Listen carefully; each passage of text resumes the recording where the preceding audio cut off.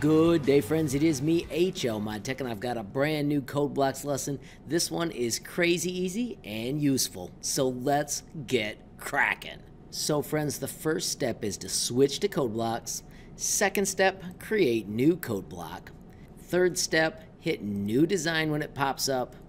And then we're going to change the name to I, because we're making an eyeball, and we're going to put our initials.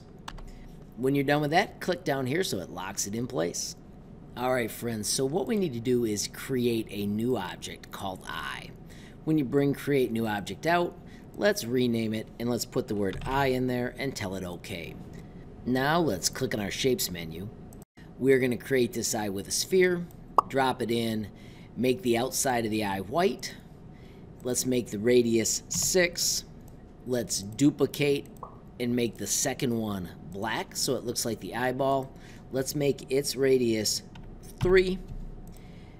Switch back to move and bring out a move command, and then we want to move it closer to us. So I'm going to put -3, which I'm really matching this distance right here. And then when we hit play, you'll see we have an eye with part of an eyeball poking out. It's super tiny. Let's change this to -6, and then you'll see the whole thing poking out. So that's not bad, but it's not perfect. Change your number to say -4, see if that's how you like it. And what you're making is a happy cartoon eye.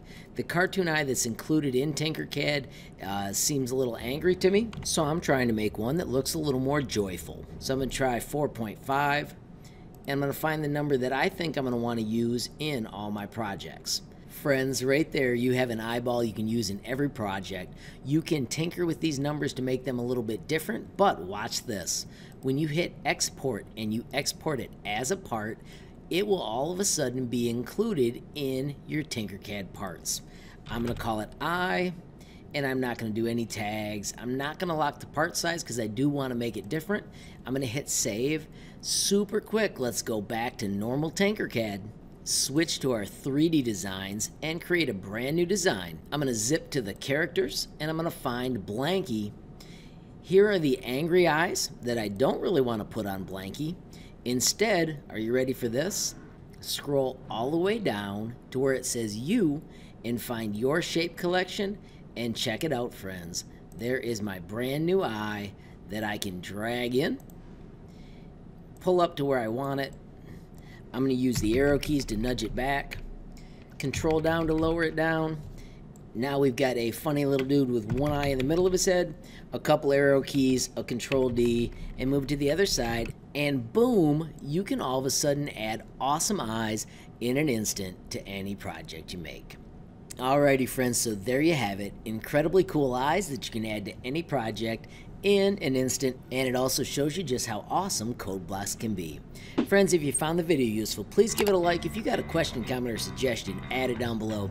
If you haven't subscribed before, what are you waiting for? Smash that subscribe button, and last but not least, hit that notification bell if you want to be the first to know when there's a brand new video from me, HLModTech. Thanks for watching. Have a great day.